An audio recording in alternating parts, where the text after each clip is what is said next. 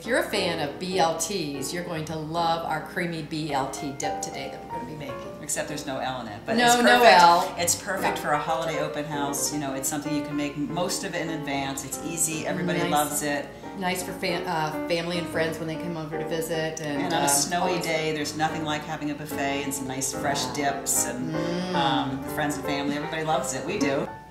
It's simple and easy to make. It's a recipe with ingredients that I think you mostly have in your pantry or in your fridge. And we have on our website a recipe for making homemade bagel chips, if you like. These are store-bought ones, but we do have recipes, so if you'll go there and check it, you'll find it. So let's get started. We're going to start with about a pound of crumbled bacon, and you've really got to crisp it up well. I'm going to save a little bit for the end when we're going to top it off. So we're going to put that in our bowl here, and as you can see, it's nice and crispy. I'm going to add our mayonnaise to it. We've got some sour cream and a few chives. Save some rest for the top.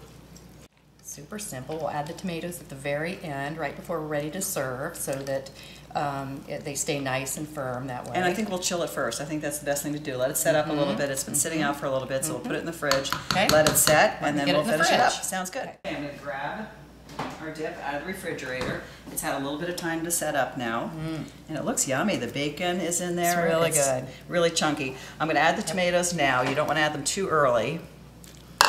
You want to keep them nice and fresh right before you serve them. And look how that really chunks up. Oops, sorry about the finger there. But it looks beautiful and fresh and makes you think of a BLT. Sure does. It kind of does. smells that way. Sure does. Why don't you add what you've got? Okay. And we'll finish it up. I'll go ahead and put it in a bowl, and then we'll garnish it with some bacon and some chives. And we weren't sure how much this was going to make up, to tell you the truth, but it looks like it's going to really fill that bowl. So we're going to have a nice big bowl to go Maybe with even our have a little extra to replenish if we need to. Yeah, those herbed bagel crisps would be good too. Okay. Okay, I think I'll put a little bit of this. Don't The be afraid to chives. use your fingers. They're clean. I guess I could do that, couldn't I? And a little bit of bacon on top, which, oh, that makes it really special. Just finished off. Absolutely. Finished it off beautifully. Ooh. Oh, a little piece fell down there. Ooh, there's one for you. One for each of us. Anyway. Oh, yeah. It's good. It's crispy and it's yummy. Okay, we finished our BLT dip. It looks like it's ready to go.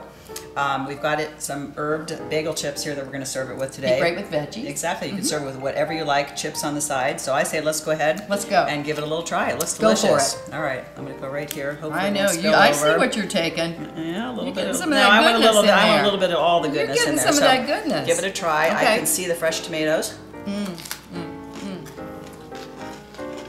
That tastes just like a BLT.